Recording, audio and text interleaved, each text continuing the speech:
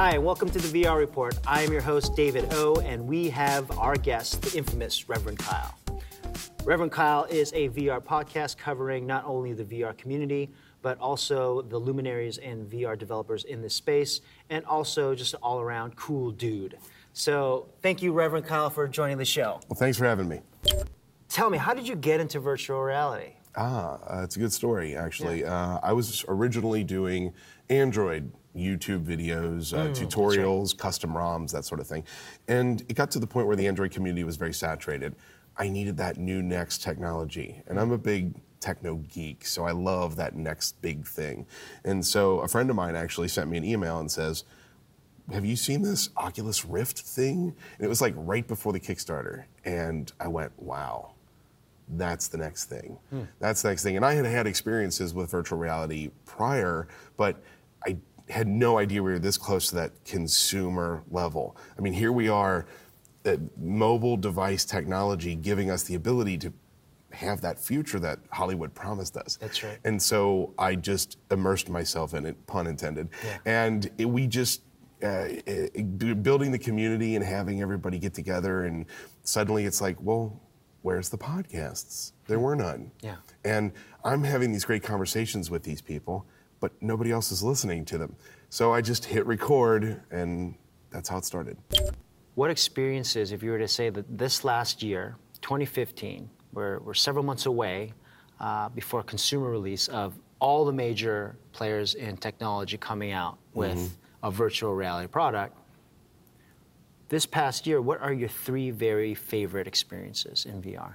I know that might be tough. Wow. And not best per se, but what you remember, and like this is something that you thought was very important for virtual reality. So when people ask me that kind of question, one of the first things that comes to mind is Rift Max Theater. We would do karaoke nights. I had a talk show. I stood up and did a very bad 2 minutes of just bad, cheesy jokes, stand up. It was terrible. And then I go down and I do an interview, and in as much as I wanted to, I couldn't be that Conan O'Brien of VR. But it's 6.5 hours in virtual reality.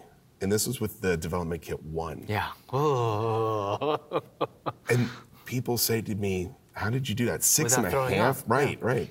And realistically, I felt like after I took it off, there was that moment of, am I still in VR?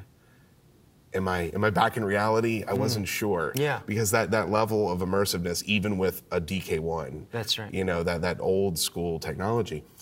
It blows my mind to think about that even still now. And you say that when you're saying, old school technology. The DK1, right? It's not even over a year old, right? Right, yeah. And that's, I almost think time has truncated because everything is so new. Working in virtual reality for 1 year is like 10 years in any other industry. It really is. It's like having dog years. Yeah. So when I say old school, right, I'm talking about things from end of 2013. Beginning of 2014, but yeah, it really is. Time has shrunk. I mean, it's a very iterative technology, and VR is constantly changing. What are your predictions? Right now, this is 2015. What do you think is going to happen when this ship actually sets sail and we have all the major competitors in big technology coming out with virtual reality products? My prediction is that you're going to see children 10 to 15 years old quickly adopt this technology. And I have a feeling that as a result of that, just like that smartphone boom, I mean, I remember the first time I saw an iPhone, it was like 2007. It's not that long ago. That's right. And then President Obama was president before the smartphone. Exactly. So we're going to end up with this surge. The youth will take it, and then they'll push it onto their parents. Then generationally, it will seep down the line. You will see everyone with glasses on all the time. I believe that VR isn't the ultimate solution. I believe that there's this VR AR consolidation. Yeah. So depending on whether you need to either augment your real life or replace it virtually for a small amount of time, it will be something that people will just have with them all the time. You will wake up in the morning, and instead of checking your smartphone, put on your VR, whatever.